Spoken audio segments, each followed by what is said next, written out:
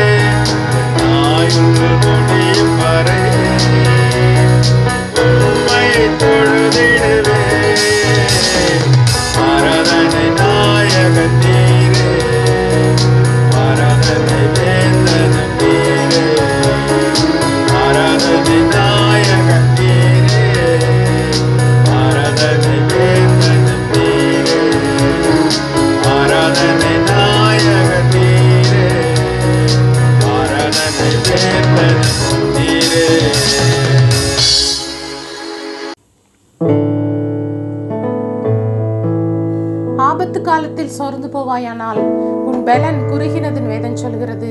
நாம் பலப்பட வேண்டிய ஒரு நேரத்துக்குள்ளாய் நின்று கொண்டிருக்கிறோம். கர்த்தருக்கு காத்திருக்கிறவர்களோ புது பலன் அடைந்து சட்டைகள் அடித்து எழும்புவார்கள். ஓடினால் இளைப்படையார்கள், நடந்தால் சோர்ந்து போவார்கள். ஆகவே நாம் எல்லாரும் சேர்ந்த நாட்கள்ல பாடுவோம். அது சீக்கிரத்தில் நீங்கிவிடும் இந்த லேசான உபத்திரம். காண்கின்ற இந்த உலகம் தேடல, காணாத பரலோகத்தை தேடி நிற்கிறோம். ஆண்டவரே, உள்ளான மனுஷனை ஒவ்வொரு நாளும் நீங்க புதிதாக்க வேண்டிய நேரத்துல நின்று கொண்டு இருக்கிறோம். புதிதாக்குங்கன்னு சொல்லி நம்ம எல்லாரும் பாடுவோம்.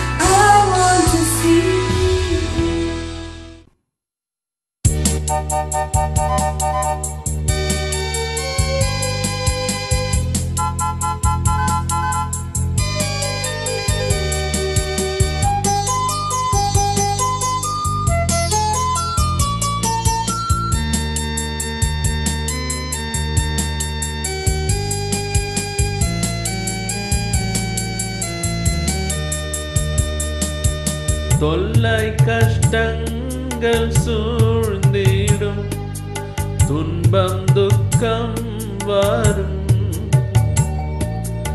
இன்பத்தில் துன்பம் நேர்ந்திடும், இருளாய் தோன்றும் எங்கும், சோதனை வரும் வேளையில் சொற்கேட்கும் செவியிலே, பரத்திலிருந்து ஜெயம் வரும், பரன் என்னை காக்க வல்லோ.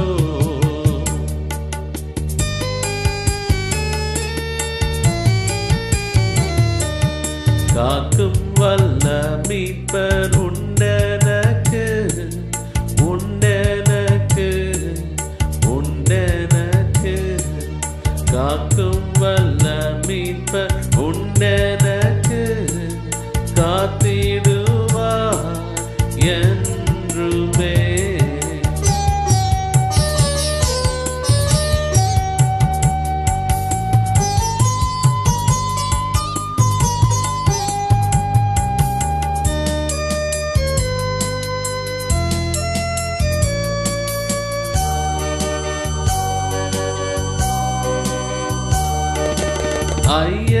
ஐயமிருந்தொரு காலத்தில் ஆவி குறைவார்த்தான், மீட்பருதீர பலத்தான் சத்துருவை வென்றே. என் பயம் யாவும் நீங்கிற்று, இயேசு கை தூக்கினார், முற்றும் என் உள்ளம் மாறிற்று, இயேசனை காக்க வல்லோ.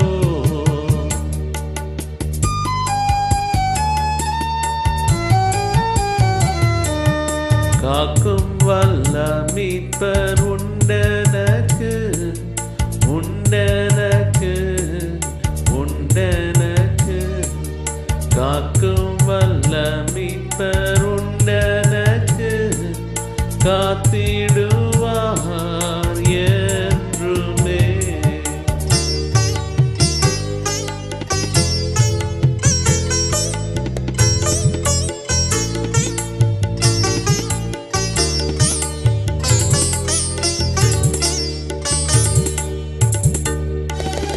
என்ன வந்தாலும் நம்புவேன் என் நேசர் மீட்பரை,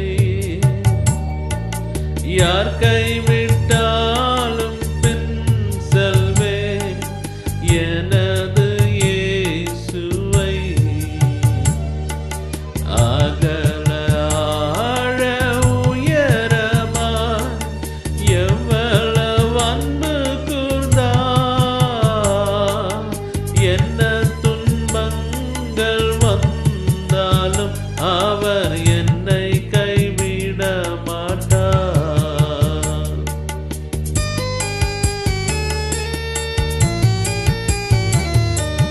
காக்கும் வல்ல மீட்பர் உண்டெனக்கு, உண்டெனக்கு, உண்டெனக்கு. காக்கும் வல்ல மீட்பர் உண்டெனக்கு, காத்திடுவார் என்றுமே, காத்திடுவார் என்றுமே. கர்த்தருக்கே மகிமை உண்டவதாக. இந்த நாளிலும் தேவ செய்தி கொடுக்கும்படியாக தேவன் செய்த நன்மைக்காய் கர்த்தரை ஸ்தோத்திரிக்கிறேன். இந்த நாளிலும் செய்திக்காக தெரிந்து கொண்ட வேத பகுதி ரோமருக்கு நிரூபம் 5ஆம் அதிகாரம் 19வது வசனம். ரோமருக்கு நிரூபம் 5வது அதிகாரம் 19ஆம் வசனம். அன்றியும் ஒரே மனுஷனுடைய கீழ்ப்படியாமையினாலே அநேகர் பாவிகளாக்கப்பட்டது போல, ஒருவருடைய கீழ்ப்படினாலே அநேகர் நீதிமான்களாக்கப்படுவார்கள். ஒரு முறை வாசிக்கிறேன்.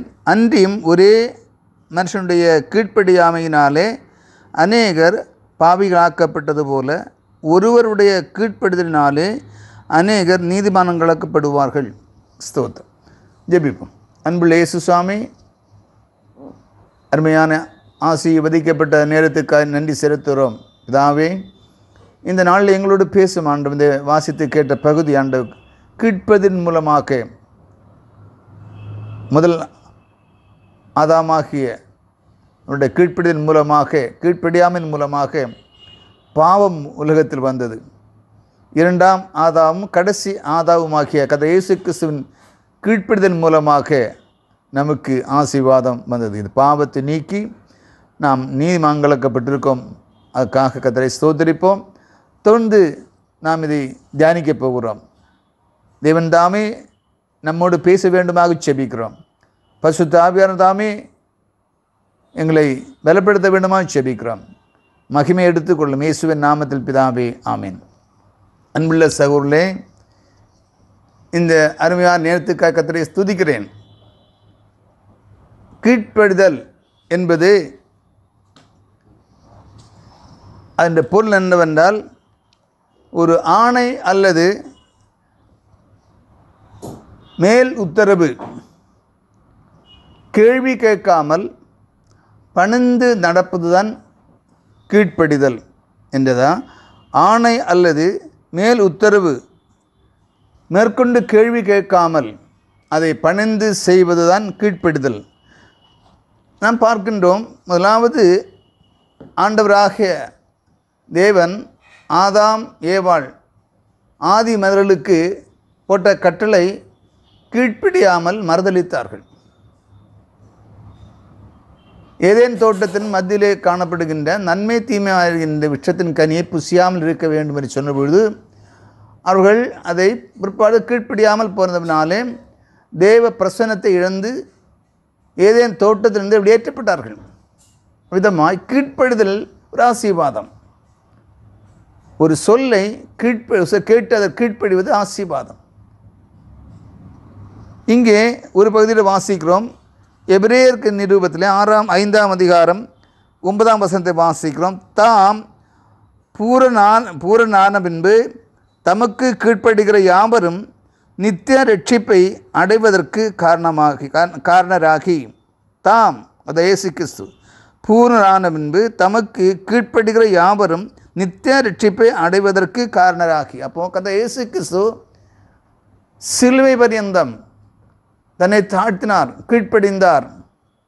மரண பரியந்தம் தன்னை தாழ்த்தினார். அவரின் மூலமாக நாம் பூர்ணமாக்கப்பட்ட இயேசு கிறிஸ்துவின் பிள்ளைகளாக இருக்கப்படினால் அந்த ஆசீர்வாதம் நமக்குண்டு. இங்கே கீழ்ப்படியாமை என்பது, இந்த நான் ஒரு குடும்பத்தை எடுத்து பார்ப்போமானால் பிள்ளைகள் பெற்றோருக்கு அநேக நேரம் கீழ்ப்படிவது கிடையாது. எதை எடுத்தாலும் சில நேரங்களில் கீழ்ப்படியாமல் தாயாரானாலும் தகப்பனாக இருந்தாலும் சொல்வதை கேட்காமல் இருக்கின்ற உலகம் இது. இந்த காலத்தில் பார்க்கும்பொழுது கடந்த சில வருடங்களுக்கு முன்னதாக பார்க்கிறதை விட இப்பொழுது கீழ்ப்படியாமை மிக அதிகமாக இருக்கின்றது. கீழ்ப்படியாமை குறித்து பேசினாலும் அவர்கள் விரும்பப்படுகிறது. ஒரு பிரசங்கம் பண்ணும்பொழுது கீழ்ப்படியாமை குறித்து பிரசங்கம் பண்ணால் நீங்கள் கேட்க மாட்டாங்க.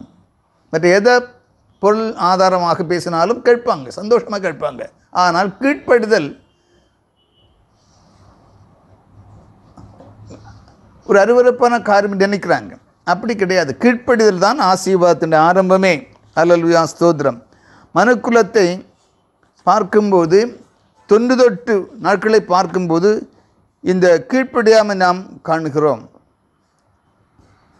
விசுவாசம் இல்லாமல் தேவனுக்கு பிரியமாக இருப்பது கூடாத காரியம் என்பது, அதே மாதிரி கீழ்ப்படியாமல் இருப்பது தேவனுக்கு பிரியமான காரியம் அல்ல. கீழ்ப்படிய வேண்டும். விசுவாசம் இல்லாமல் தேவனுக்கு பிரியமாக இருப்பது கூடாத காரியம். அதே போல் கீழ்ப்படிதல் இல்லாமல் தேவனுக்கு பிரியமாக இருப்பது கூடாத காரியம். கீழ்ப்படிய வேண்டும். எல்லா இடத்திலும் தேவனுக்கு கீழ்ப்படிதல் நடக்க வேண்டும். பெற்றோருக்கு பிள்ளைகள் கீழ்ப்படிய வேண்டும். பெரியோர்களுக்கு பிள்ளைகள் கீழ்ப்பட வேண்டும் என்று சொன்னால் கீழ்ப்படிதல் ஆசீர்வாதம். யோவான் 5:8-51 வாசிக்கிறோம். ஒருவன் என் வார்த்தையை கை கொண்டால் அவன் என்றென்றைக்கும் மரணத்தை காண்பதில்லை என்று மெய்யாகவே மெய்யாகவே உங்களுக்கு சொல்லுகிறேன். கர்த்தர் இயேசு கிறிஸ்து சொன்ன வார்த்தை, ஒருவன் தன்னுடைய வார்த்தையை கீழ்ப்படிந்து நடந்தால் அவனுக்கு மரணமில்லை, அவன் மரணம் காண்பதில்லை என்று சொல்கிறார். ஆகவே கீழ்ப்படுதல் மிக அவசியம். மனுக்குலத்துக்கு மிக அவசியம். கீழ்ப்படிந்து தேவனுடன் நடக்க வேண்டும். பழைய ஏற்பாட்டு காலத்திலே நாம் பார்க்கும்போது அநேகர் தேவனை கீழ்ப்படிந்து கிடையாது. சவுலுடைய வாழ்க்கையில் அநேக நேரங்களில் கீழ்ப்படியாமல் இருந்ததாக நாம் பார்க்கின்றோம். 1 சாமுவேல் 15ஆம் அதிகாரம்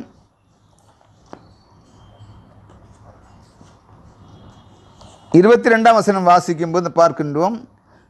அதற்கு சாமுவேல், கர்த்தருடைய சத்தத்தை கீழ்ப்படுகிறதை பார்க்கிலும் சர்வாங்க தகனங்களும் பலிகளும் கர்த்தருக்கு பிரியமாயிருக்குமோ? பலியை பார்க்கிலும் கீழ்ப்படிதலும் ஆட்டு கடாக்களின் நினத்தை பார்க்கிலும் செவி கொடுத்தலும் உத்தமம் என்று சொல்லி கீழ்ப்படிதல். இப்போது சகல ஆசீர்வாதங்களும் கீழ்ப்படிதலை ஆதாரமாக காணுகிறோம். மனிதன் கீழ்ப்படிய வேண்டும். குடும்பத்திலே பார்க்கும்போது மனைவி புருஷனுக்கு கீழ்ப்படிய வேண்டும். அதே நேரத்தில் புருஷன் மனைவி நேசிக்க வேண்டும், அவனை கனப்படுத்த வேண்டும் என்று வேதம் சொல்கிறது. விதமாய் எந்த இடத்திலும் சந்தோஷ சமாதானம் நிலைத்திருக்க வேண்டுமானால் ஒருவருக்கு கீழ்ப்படிந்து நடக்க வேண்டும். இங்கே அநேக காரியங்களை பார்க்கின்ற வேதாகமத்திலே நான் பார்க்கும்போது இயேசுவானவர் உலகத்தை ஊழியம் செய்த நாட்களிலே அநேகர் இயேசுவண்டை வந்து தேவனுடைய வார்த்தைக்கு கீழ்ப்படிந்தபடியால் அவர்கள் ஆசீர்வதிக்கப்பட்டதை பார்க்கின்றோம். ஒரு காரியத்தை பார்க்கின்றோம். ஒரு முறை இயேசுவானவர் ஒரு இடத்துக்கு கிராமத்துக்கு வந்தபொழுது 10 குஷ்டரோகிகள் அங்கே வந்தார்கள். அவர் தொழில் நின்று கொண்டு குஷ்டரோகிகள் அந்த காலத்தில் பாளையத்துக்கு அப்புறமாக செல்ல வேண்டும், அசுத்தம் என்று சொல்லி நாங்கள் போக வேண்டும். அந்த லேசு ஆண்டு வந்து குஷ்டரோகிகள், ஆண்டவரே என்னை சுத்தமாக்கும், இயேசு ஐயரே எங்களை சுத்தமாக்கும், எங்கள் மேல் இரக்கமாயிரும் என்று கேட்டபொழுது இயேசு சொன்ன வார்த்தை, நீங்கள் போய் ஆசாரியருக்கு உங்களை காண்பியுங்கள். அந்தபடியே அவர்கள் போகையில் சுத்தமானார்கள். பாருங்கள், 10 குஷ்டரோகிகளை பார்த்து இயேசு சொன்னால் நீங்கள் ஆசாரியர்களை போய் காண்பிக்க வேண்டும். பழைய ஏற்பாட்டு காலத்தில் ஒரு குஷ்டரோகி சுத்தமாகும் பொழுதும் ஆசாரி காட்ட வேண்டும், அவன் சர்டிஃபிகேட் செய்ய வேண்டும். உன்னை பார்த்து குஷ்டரோகி என்று சொன்னால் அவன் அசுத்தமாக இருக்க வேண்டும். அங்கே இயேசுநாதர் காலத்தில் இயேசுவண்டை வந்து மன்றாடின அந்த 10 குஷ்டரோகிகளை பார்த்து நீங்கள் ஆசாரிகளை காட்டுங்கள். அப்பொழுது அவர் குணமாகவில்லை. குணமடையாத நேரத்திலே இயேசு அவர்களை சொன்னபொழுது அந்த குஷ்டரோகிகள் இயேசுக்கு வார்த்தைக்கு கீழ்ப்படிந்து போய் ஆசாரியை காட்டும்போது, ஆனால் அந்த போகிற வழியிலே ஆசாரியை காண போகும் வழியிலே அவர்கள் சுத்தமானவர்கள். பாருங்கள், சுத்தமாகாமலே கர்த்தர் வார்த்தை இயேசுவின் வார்த்தை கீழ்ப்படிந்தார்கள். அப்போது அந்த கீழ்ப்படிதல் ஆசீர்வாதம் உங்களுக்கு அவர்கள் குணமாகிவிட்டது. இதே போன்ற ஒரு சம்பவத்தை பார்க்கின்றோம். யோவான் 9 இது வந்து 10 குஷ்டரோகியுடைய காரியத்தை லூக்கா 17ஆம் அதிகாரத்தில் 11லிருந்து 14 வாசிக்கும்போது நாம் அதை அறிய முடியும். வேறு இடத்துல பார்க்கின்ற பொழுது ஒரு பிறவிக்குடன் இயேசுவண்டை வந்து, ஐயரே என்னை குணமாக்கும். அவர் என்ன செய்தார் என்றால், தரையிலே துப்பி உமிழ்நீரை எடுத்து அவர் சேருண்டாக்கி அந்த பிறவை கொண்ட கண்ணிலே போட்டு விட்டு நீங்கள் சிலவாங் குளத்தில் போய் கழுகுன்னு சொன்னான். அதே பாருங்கள், அவன் அவன் பார்வை அடையவில்லை. அவன் அந்த வார்த்தை கேட்டு சிலவாம் குளத்தில் போய் கழுகினான், அவன் சுத்தமானான். அப்போது இந்த 2 காரியங்களை பார்க்கும்போது அவர் என்ன ஆயிட்டு, அந்த வார்த்தை கீழ்ப்படிந்தபடியினாலே அவர்கள் சுகம் பெற்றார்கள், கண் பார்வை திரும்ப பெற்றார்கள். அந்த 10 குஷ்டரோகிகள் சுகம் ஆனார்கள். ஆக பாருங்கள், இதெல்லாம் நடக்கிறது அந்த வார்த்தைக்கு கீழ்ப்படிந்த பொழுதுதான் அந்த சம்பவம் நடக்கிறது, அற்புதம் நடக்கிறது பார்க்கின்றோம். இதே போல் ஒரு பகுதியை வாசிப்போனால் பழைய ஏற்பாட்டு காலத்தில் 2 ராஜாக்கள் புஸ்தகம் 5ஆம் அதிகாரத்தில் வாசிக்கிறோம். அங்கே சமாரியா தேசத்திலிருந்து ஒரு அடிமைப்பெண் சிரியா நாட்டு அந்த தளபதி, இந்த கேப்டன், அவர் வீட்டிலே வேலைக்காரர் இருந்த பொழுது அந்த நாகமான்ற அந்த தளபதி, அந்த அந்த கேப்டன் அவருடைய வீட்டில் வேலை செய்து இருந்த பொழுது தன்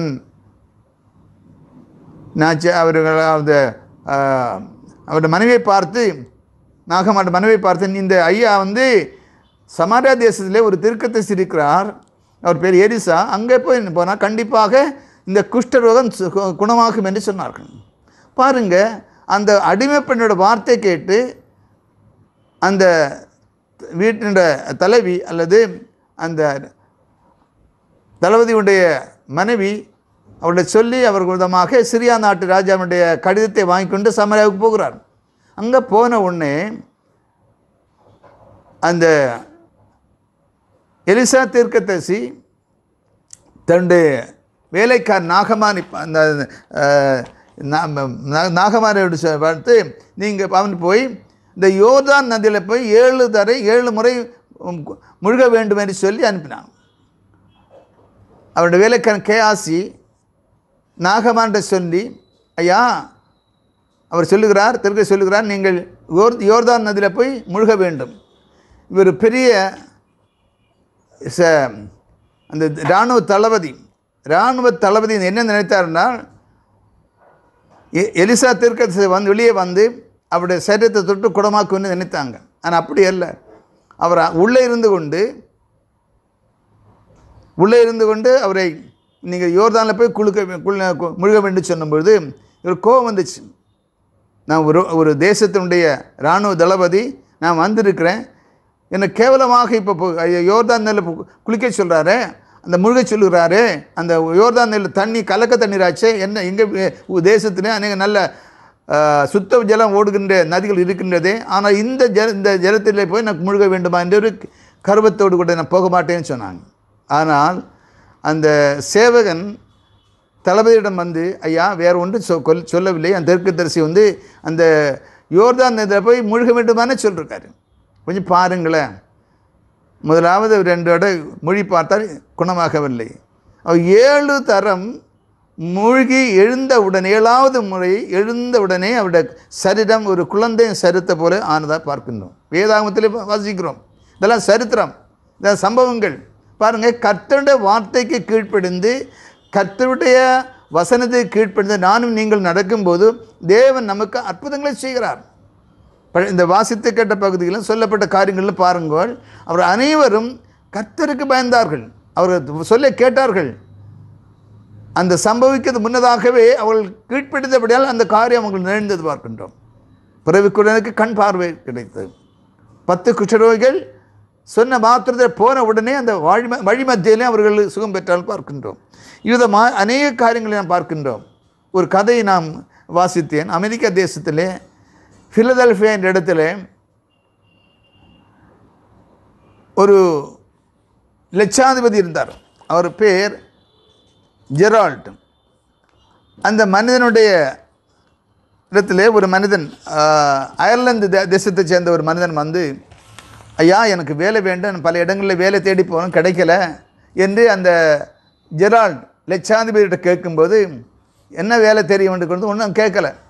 சரி வா என்று சொல்லி அவருடைய அந்த கட்டத்தின் முற்றத்தில் ஒரு மூலையில் இந்த சுடுகட்டை செங்கல் குவித்து கிடந்ததை பார்த்தோம். அவர் சொன்னார்கள், இந்த செங்கல்லை, இந்த குவியலை நீங்கள் அந்த இடத்துக்கு அந்த மூலையில் கொண்டு போட வேண்டும். அந்த செங்கலை நீ பொறுக்கி கொண்டு போடணும்னு சொன்னோடனே அவர் கேட்டார்.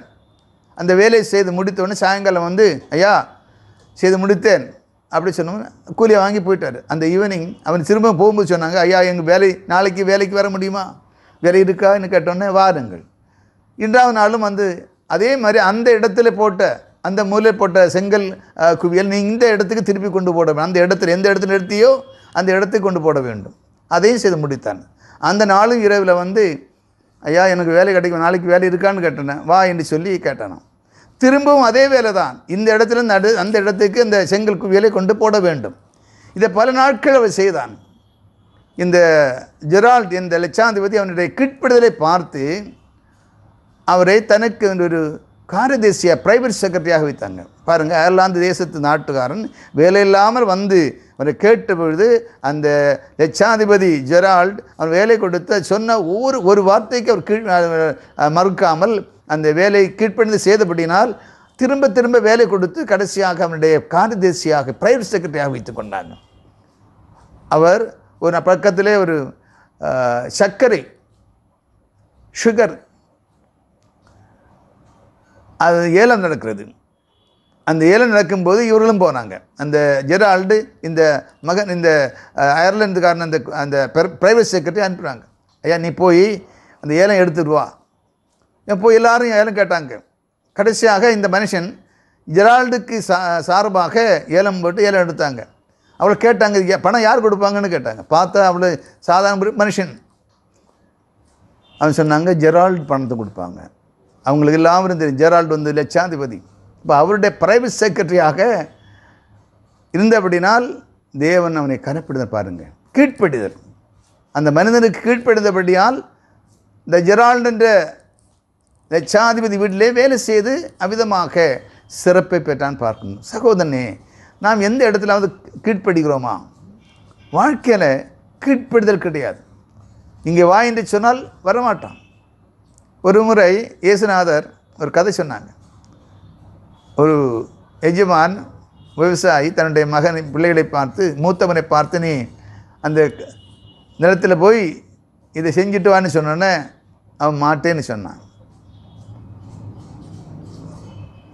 இரண்டாவது அவன் கேட்கும்போது போகிறேன்னு சொன்னால் போகலை. இவன் மாட்டேன்னு சொன்னவன் போனான், போய் வேலை செஞ்சுக்கிட்டு வந்தான். இப்போ அங்கே வேலை செய்கிறது கீழ்ப்படிந்து செய்ய வேண்டும், மனதார செய்ய வேண்டும். கர்த்தருடைய வார்த்தை கீழ்ப்படிந்து நடக்கும்போது நாம் தேவனுடைய ஆசீர்வாதம் நமக்கு உண்டு. இப்போது இந்த உலகத்தில் வார்த்தைகளை நாம் கீழ்ப்படிது கிடையாது. வேத வசனத்தில் அநேக வாக்குத்தத்தம் உண்டு, பல ஆசீர்வாதங்கள் உண்டு, இகபர நன்மைகள் ஏராளம் உண்டு. கர்த்தருடைய வார்த்தை கீழ்ப்படியும்போது நோய்களை குணமாக்குறார். கர்த்தர் இயேசு கிறிஸ்து நோய்களை குணமாக்குறார். அவருடைய வார்த்தைக்கு பிசாசு ஓடுகிறது, நடுங்கிறது. இப்போ கர்த்தருடைய வசனத்துக்கு மனிதன் கீழ்ப்படியே கிடையாது. இந்த தேவன் சிருஷ்டித்தவைகளில் கீழ்ப்படியாத ஒரு மனிதன் தான் கீழ்ப்படிவது கிடையாது. மற்றெல்லா மிருகங்களும் பறவைகளும் எல்லாம் ஈவன் இயற்கையில் எல்லாம் கீழ்ப்படுகின்ற தேவனுக்கு கீழ்ப்படுகின்றது. சூரியனை பாருங்கள், எத்தனையோ மில்லியன்ஸ் வருஷங்களுக்கு முன்னதாக சிருஷ்டிக்கப்பட்ட சூரியனும் சந்திரன் நட்சத்திரங்களும் இன்றைக்கி அதை சொல்படி கேட்கிறது. அதன் பாதை வழியாக ஓடுகின்றது. சூரியன் அந்த போகிற பாதையாக செல்கின்றது, சந்திரன் அப்படி செல்கின்றது, நட்சத்திரங்கள். இதை பார்க்கும்போது மனுஷனை தவிர சகல ஜாதிகளும் சகலமும் தேவனை கீழ்ப்படுகிறதை பார்க்கின்றோம். ஆனால் மனுஷனோ கீழ்ப்படி கிடையாது. ஆகவே தான் வேதத்தில் வாசிக்கிறோம், கீழ்ப்படியான் மூலமாக பாவம் உலகத்தில் வந்தது, பாவத்தின் மூலம் மரணம் வந்தது. ஆகவே அன்பு சகோதரனே சகோதரியை, இந்த உலகத்திலே வாழும்போது தேவனை கீழ்ப்பட வேண்டும். தேவன் ஆசீர்வாதம் நமக்கு பெற வேண்டுமானால் முழுமையாக கர்த்தருடைய வார்த்தையை கீழ்ப்பட வேண்டும். மனம் திரும்ப வேண்டும் என்று சொன்னால் மனம் திரும்ப வேணும். பாவங்களை அடுக்கி விட்டு விட வேண்டும். முழுசாக எடுக்க வேண்டும். பரிசுத்தாவின் பெற வேண்டும். அவ்விதமாக கர்த்தருடைய வார்த்தைக்கு ஒன்றாய் நீ கீழ்ப்படிந்தால் உன் வாழ்க்கை ஆசீர்வாதமாயிருக்கும். உன் பிள்ளைகள் ஆசீர்வதிக்கப்படும், உன் குடும்பம் ஆசீர்வதிக்கப்படும், உன் தேசம் ஆசீர்வதிக்கப்படும். ஆகவே இது கீழ்ப்படிதல் மிக முக்கியமானது. வேறொரு கதை நான் படித்தேன். கேனடா தேசத்திலே கியூன்ஸ்வில் என்ற ஒரு பட்டணத்தில் ஒரு போட்டி நடந்தது. 1994 வருஷத்தில் ஜூலை மாதத்தில் நடந்த ஒரு காரியம், பாராசூட் ஜம்பிங். அந்த காரியம் நடந்த பொழுது அந்த போட்டிக்கு பங்கு பெறும்படியாக ஒரு சகோதரி வந்தாள். அவளோட பேர் ஷாரோன் மேக்குல்லன். அவளோட வயது 26.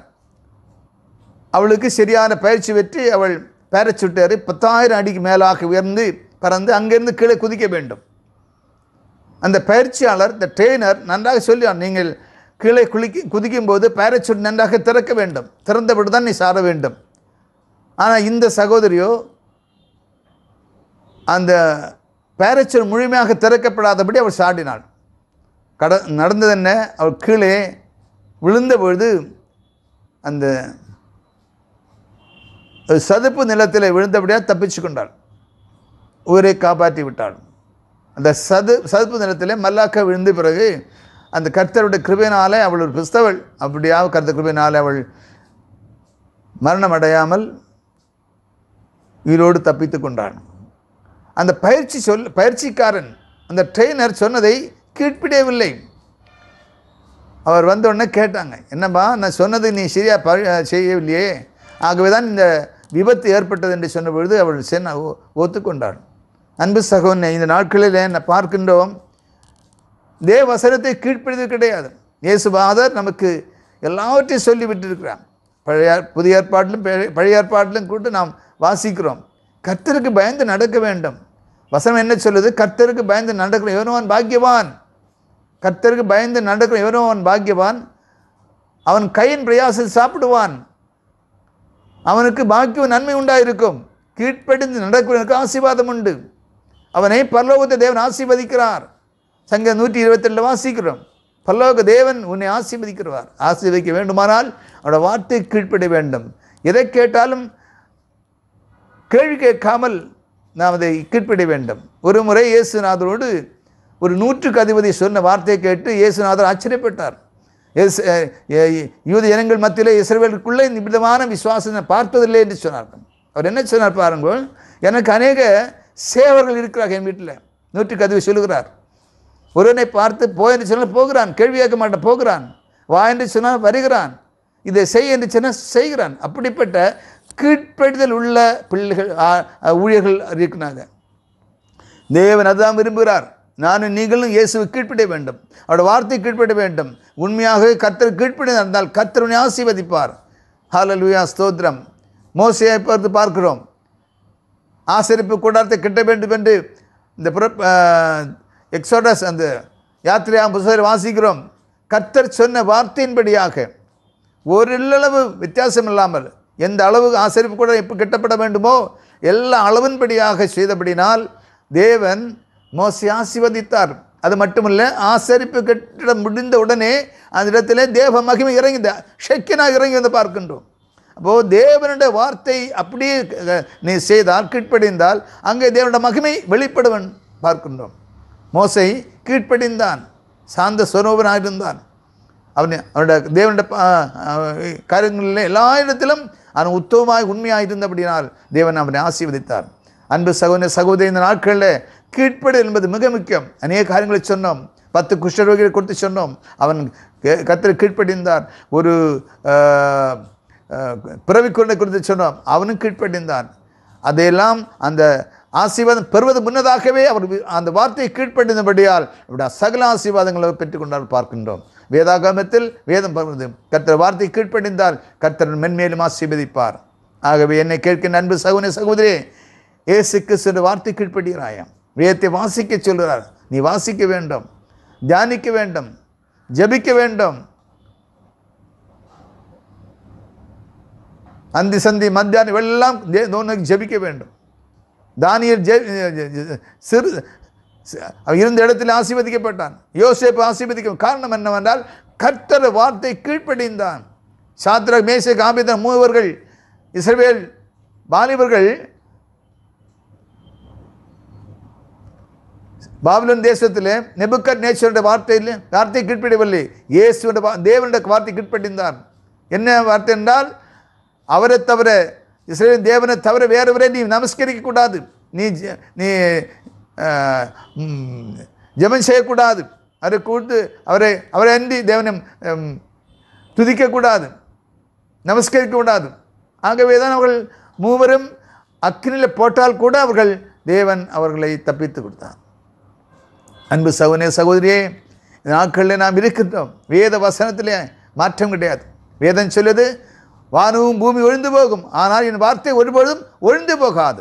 கீழ்ப்படுதல் ஒன்று கீழ்ப்படுதல் அதற்கு ஒரு கல்லூரியில் போய் படிக்க வேணாம். கீழ்ப்படுதல் புரிந்து கொள்வதற்கு ஒரு கல்லூரியிலே ஒரு பாடசாலை படிக்க வேண்டிய அவசியம் கிடையாது. கீழ்ப்படினா ஒன்றுமில்லை, சொல்வதை கீழ்ப்படிதான். சொல்லுக்கு கீழ்ப்படி தான் சொல்லுக்கு நடப்பது கேட்டு நடப்பது தான் கீழ்ப்படிதல். ஆகவே இந்த கீழ்ப்படிதல் மூலமாக வேத வசனத்தின் மூலமாக சொன்ன வார்த்தை நீங்கள் ஆராய்ந்து பார்த்து கீழ்ப்படிதல் நடங்கள். கர்த்தர் இங்கே வருவார். கர்த்தர் சொல்கிறார், நான் சீக்கிரமாக வருவேன். அவர் செய்வார். அவர் சொல்வதை செய்கிற தேவன். அவர் செய்யாததை சொல்வதில்லை, சொல்வதை செய்கிற தேவன். அல்லேலூயா, ஸ்தோத்திரம்.